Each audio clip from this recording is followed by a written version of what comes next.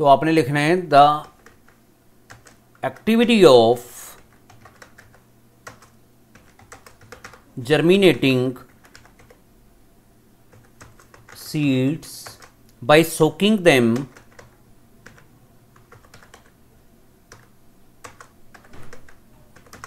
in water for a few hours and then tying them, तब बांध देते हैं उनको, tying them in a piece of wet cloth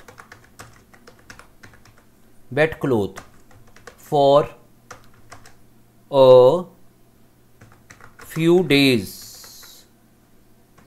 is called sprouting. इसको हम स्प्राउटिंग बोलते हैं, ठीक है। उसके बाद define sprouting, right to kinds of seeds which are used for making sprouts. Seeds of green gram, जिसको हम मूंग बोलते हैं, एंड चना,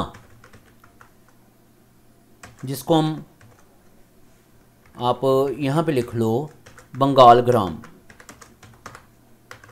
जिसको हम चना बोलते हैं, are used for making sprouts, used for making sprouts. तो ऐसे आपने ये याद करना है, ठीक है। लास्ट क्वेश्चन है, what is the food of the following.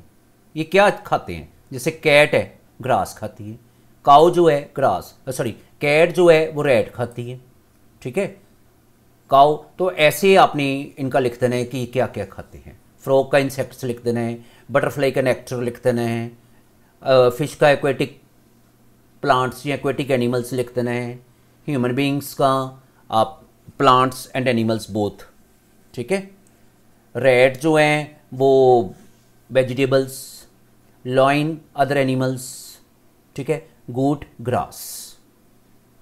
तो इस तरह ये आपने करना है।